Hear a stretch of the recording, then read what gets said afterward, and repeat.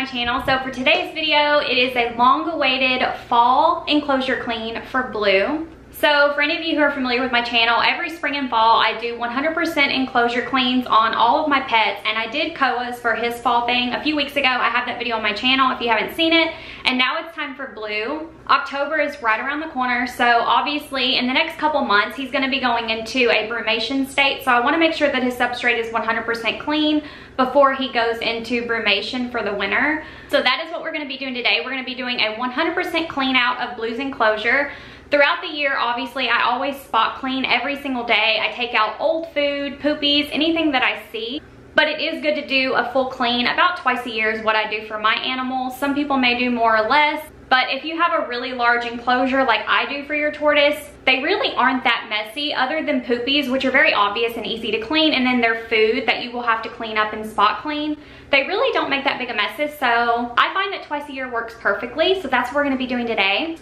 Yes, so I have a bowl of warm water here that we're about to put Blue in because we are gonna give him a little soak while we clean out his enclosure. Obviously, soaking tortoises is a must because it is a great way to hydrate them, and it is definitely a must for babies. You gotta soak babies a lot more than adults, but it's still a good practice to soak adults as well. I soak Blue 2 to 3 times a week usually, but he does have a water dish in his enclosure that he has access to 24/7, so no worries on dehydration. Here is little Boo. He's doing so wonderful. So for those of you who have been begging to see Blue and who have missed him, here he is. I'm gonna put him in his bowl to soak before he pee-pees on me, but there he is, precious as ever. I know you guys have missed him, so here he is. I'm gonna go on and put him in his water dish so he can soak, and we'll get started. You're so pretty. I love you. You're such a good boy. I love you. So there he is in his warm water. We're gonna let him soak and we're gonna get started. All right, so I'm gonna do my best with this angle to let you guys watch me clean this. It's kind of hard because my tripod only goes so tall, and I do have a bag of Eco Earth holding this extremely heavy door open.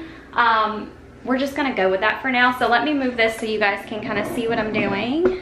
Honestly, that's probably gonna be about the best I can do. And you probably won't be able to see much of me because I want you guys to see the enclosure.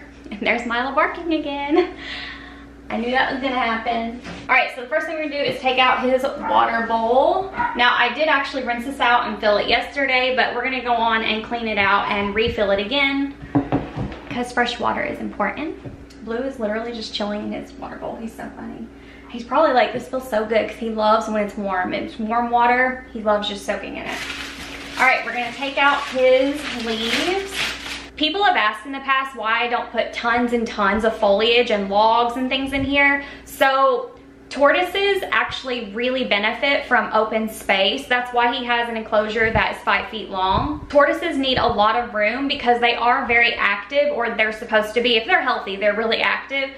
So Blue loves to run around and climb and do things in his enclosure all day long. They'll just walk around in their enclosures, and it's really important that they have lots of room to do so. Also, you want to make sure you never have anything in your enclosure that's tall that your tortoise could get on top of and then flip over on its back, because tortoises can perish that way. They can pass away that way. So it's really important that you're careful not to have anything too tall. Now, Blue does have a log, but it's not tall enough to where if he were to climb over it that he would flip or anything. I've never had an issue with that out of him. So he does have one log hide plus his big hide on the end. So he technically has 2 hides, one that is in the big part of the enclosure, and then he has the bottom portion, which I'll show you guys later. That is the hide that's on the end that is built into the enclosure. And then I do have his foliage in here, you know, just to give him something to look at, something a little different. But for the most part, I like to keep it very open so that he doesn't have any issues with flipping over or anything like that. And we have his slate. It's got calcium powder all over it from yesterday, so I'm gonna go rinse this off really good too. We are going to start emptying the substrate out of here. Now, I may fast forward this part because it honestly takes a very long time and it's kind of grueling. So I'm basically just gonna scoop this out and dump it into the trash can. It's interesting how you can see whenever you remove the top layer of the Repti bark, you can see the moisture underneath it. It's like microclimates, because sometimes your enclosure may look dry on the surface, because I do mist down Blue's enclosure because you want to have like microclimates, you know, like pockets of moisture here and there, especially like around the water dish and stuff. But obviously it's going to be really dry under where he basks because his heat lamp gets hot.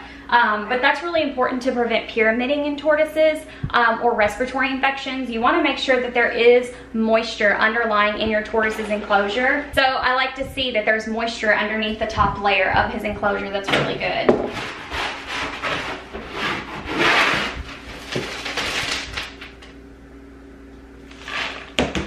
I'm gonna empty this to the best of my ability. It's not gonna be 100%, but we're gonna get at least like 98% of the substrate out of here so we can do a full refresh.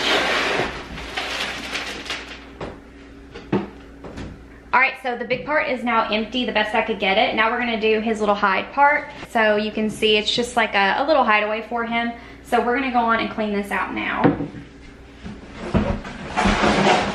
I have 4 bags of this, but I think I might only need 3. I believe that's how many I normally use. So we'll see. And these are the big 24 quart bags.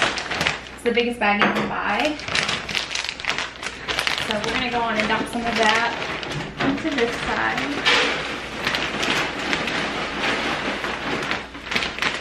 See?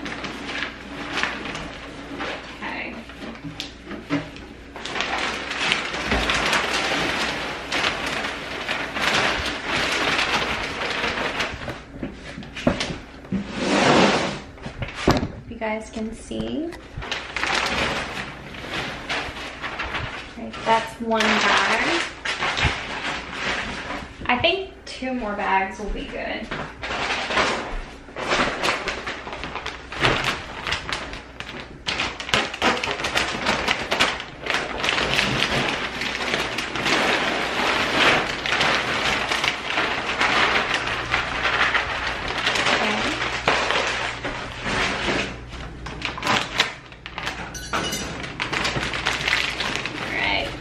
Of the big Repti-Bark bags.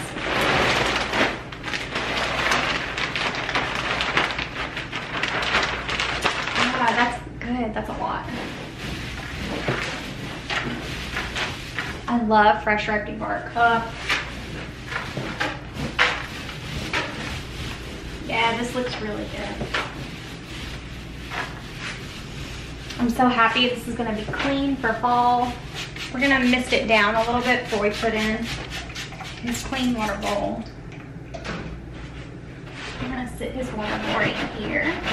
We have his log hide. You guys can kind of see. All right, here is Blue's clean slate with some romaine. This has romaine and spring mix on here. I would normally give him some hibiscus flowers and dandelion greens and things like that, but it is storming outside today. And also I have no hibiscus blooms. I haven't had a new hibiscus bloom since last week, but he did get 2 last week. So romaine and spring mix it is for today. So far it's looking really, really good.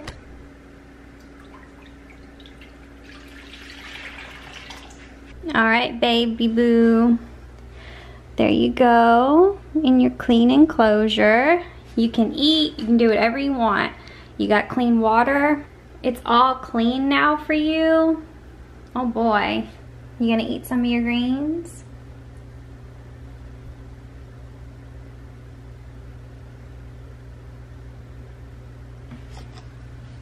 I knew you'd probably go for those.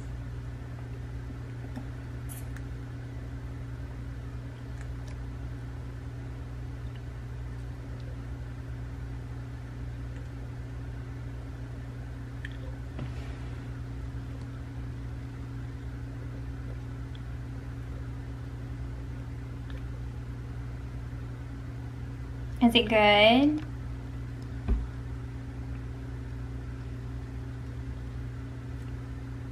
Alright guys, that is it for today's video of cleaning Blue, my Hermann's Tortoise's enclosure. I hope you guys enjoyed watching. Thank you so much for tuning in. I will see you guys next time. Be kind. Bye.